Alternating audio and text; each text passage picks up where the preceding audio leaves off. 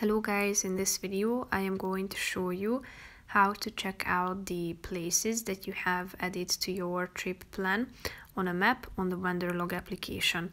But first I just want to mention, don't forget to subscribe to my channel because at 10,000 subscribers I am going to show you my whole YouTube revenue statistics and growth strategy, how to make money online. Now let's jump into it. First of all, open the application on your phone.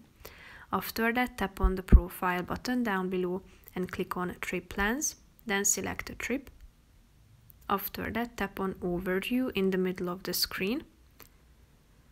And after that, you should scroll down and tap on this map button on the right side corner down below.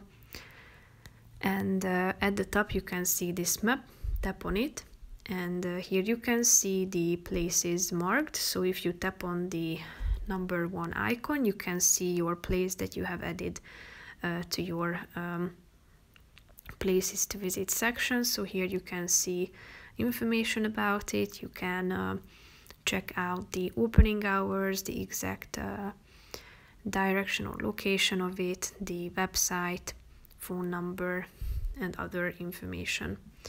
So that's how you can check out your places on the map. That's pretty much it for this video, guys. See you in the next one. Bye bye.